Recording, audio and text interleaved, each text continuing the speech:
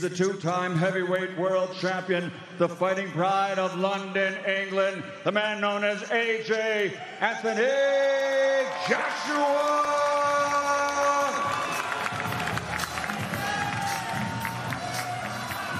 The former undisputed cruiserweight world champion and currently the reigning and defending undefeated unified heavyweight champion of the world, fighting for and representing the sovereign nation of Ukraine, Oleksandr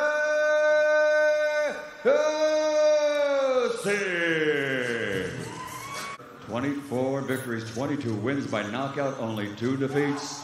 From London, England, here is AJ.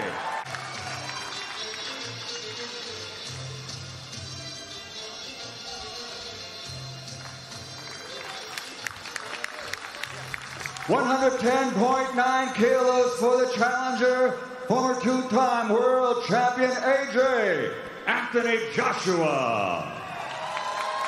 His perfect record of 19 fights, 19 wins, 13 KOs, the reigning and defending unified heavyweight world champion Oleksandr Usyk.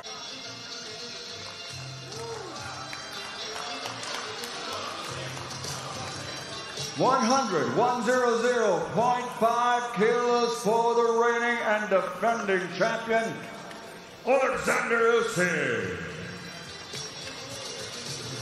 Here they are, face-to-face, challenger and champion. The rematch the world has been waiting for. AJ, 17 stone, 6 pounds, 8 ounces for Anthony Joshua. So just a couple of pounds under than what he weighed in the first fight, Dave. Yeah, and he looks in great condition. Yeah. It does look lean, but he looks ready. He looks in great condition. Championship of the world. An interesting face-off here, Carl. I mean, Usyk at the press conference after the face-off, he burst into song, but this is business for him now. Absolutely, but I don't think he'll be focused here and he's relaxed, but he won't be reading, he won't be looking too much into this. I mean, he's done this so many times, and